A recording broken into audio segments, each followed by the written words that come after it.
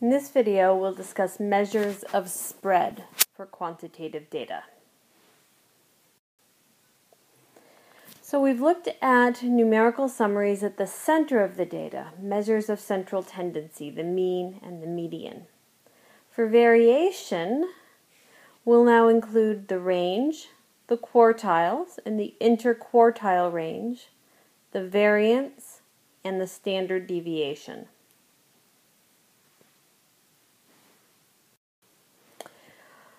When we talk about spread or variability, we have to think about it this way. If all the values were the same in our distribution, then they would all be equal to the mean and there would be no variability. There would be no changes. Everything would be the same. When things are not all the same, that's when variability exists.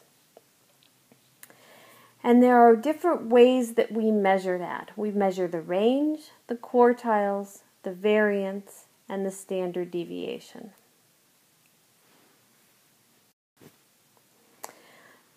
The range is the first way we look at it. It's kind of the simplest way to measure spread. We just look at the smallest and the largest. We subtract the smallest from the largest to get the range. So if our smallest value is 5 and our largest value is 95, our range is 95 minus 5, which is 90. Now the range is really strongly affected by outliers. Because what if you had all of your data between 80 and 90 except for that one, or 80 and 95, except for that one 5? Well, that 5 is telling you that the range is now 90, but everything else is in a much smaller range between 80 and 95.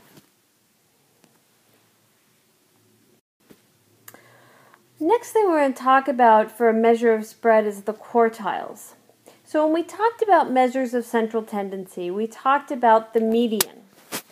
And that was the number greater than or equal to the lower half of the data. Right in the middle. It split it between lower half and upper half. So this right here is our median. We call that the second quartile, quartile 2. Now if we look at the first half of the data, if we split that in half, we get the first quartile. If we look at the second half of the data, if we split that in half, we get the third quartile.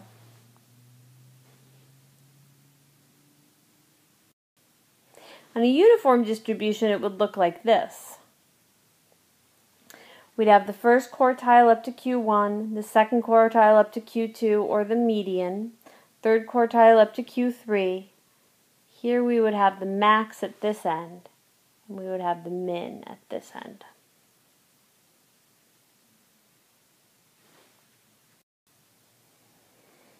So to obtain the quartiles, first of all, you put the data in order, just like the median. You put the data in order. And you find the median now. Remember, that splits it in half. And that's quartile 2. Now to get the first quartile, quartile 1, you're going to look at the lower half of the data values. Those to the left of the median. So don't include the median, everything to its left. And find the median of that half of the data. That's quartile 1.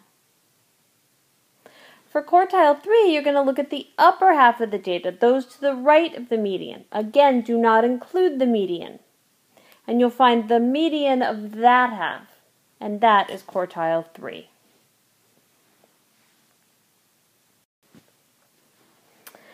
Now, the 5-number summary pulls all this together, showing both the center and the spread, because it includes the minimum, the first quartile, the median, the third quartile, and the maximum. And it also shows us what the interquartile range is. That's Q3 minus Q1. So the range was the maximum minus the minimum. The interquartile range is the range of the middle 50% of the data. It tells us what the spread is of that middle 50%. So now we're getting more information about the variability of our distribution by including those other numbers.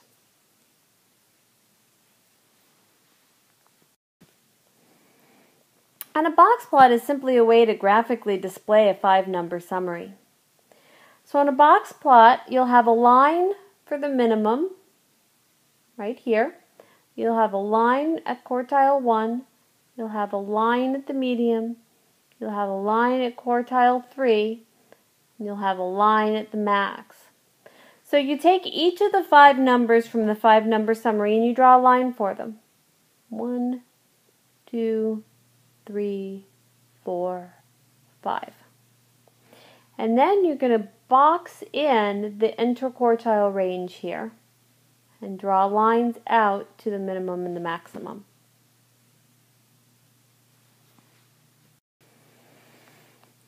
Now the center box of the box plot is spanning that interquartile range.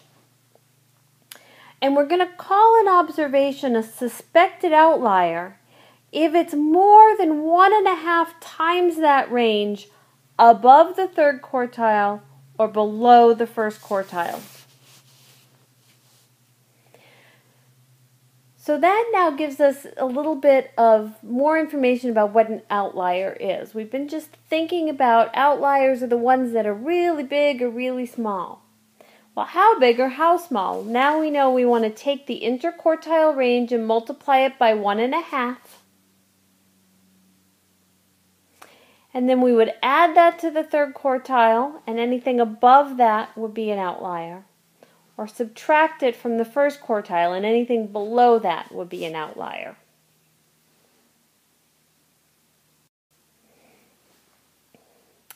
Now remember, we said at the beginning that variability exists when some values are not equal to the mean, when they're either above or below. Well, we can look at each value and see how far away from the mean each value is. And those are what we call deviations from the mean. It just means how far away is it.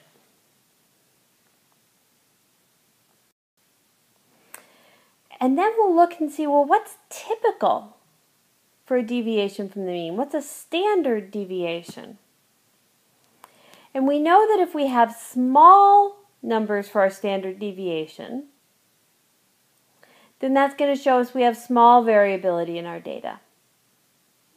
Large values of a standard deviation will indicate large variability. But be careful with that idea of small values and large values, because that's relative to the data itself. If you're talking about home prices, and you're saying you have a mean of 250,000 and a standard deviation of 2,000, that's a small standard deviation. But if you're talking about something that's the range of data is from 100 to 900, 300 in that case would be a large standard deviation.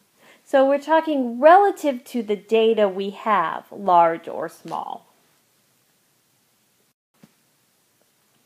Now here is the formula for what we call variance. Your calculator will do this. It's good to do 1 or 2 by hand, get an understanding for what you're doing. But let me kind of unpack this formula for you. First of all, n is the number of data points you have, the number of observations. This symbol right here means summation. Add up whatever comes next. Okay? What are we adding up? For each value, x sub I, so the first value is x sub 1, second value is x sub 2, all the way up to the last value being x sub n, each one of them you take it and you subtract the mean of all the data. And then you take what you get when you subtract it and you square it. So you'll end up with a number for each of the observations. So if you have 10 observations, you would do this 10 times. Take each observation, subtract the mean, square it. Add that to the next observation, subtract the mean squared. Okay? And then you would take all of that and divide the whole thing by n minus 1. And that gives us a number that we call the variance. And when we take the square root of that, we have the standard deviation. Standard deviation is the square root of the variance. So all of this under the radical sign is the variance formula.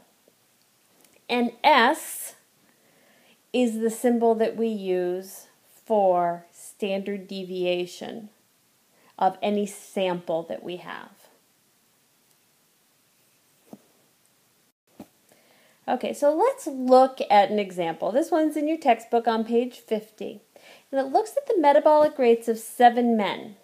The number of calories, or kilocalories actually, they burn in a 24-hour period.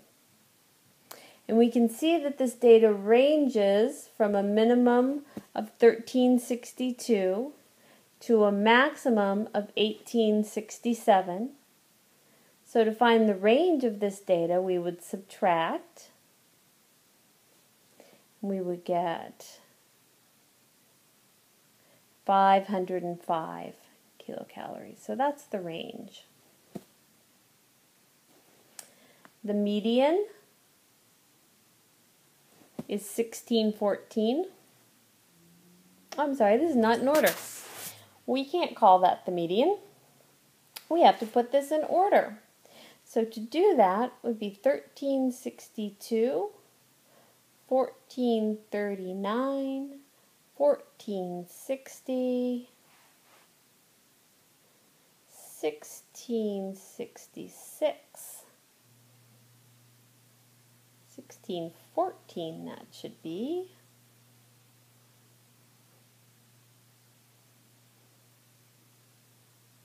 Now 1666, 1792, and 1867. It did not come out terribly neatly, but I think you can all read it. So now we look for the middle value. That's our median. Hit the little one there. So that's our median. That would make this quartile 1 and this quartile 3. Okay, so on to finding the variance and the standard deviation. If we take each observation, the mean ended up being 1600. You can easily calculate that yourself. And take its deviation from the mean and then square that deviation from the mean and add them all up together.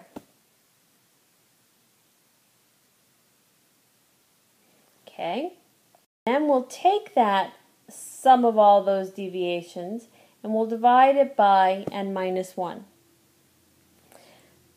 That gives us a variance of 35,811.67. And then we'll take that square root and we'll get a standard deviation, 189.24 calories.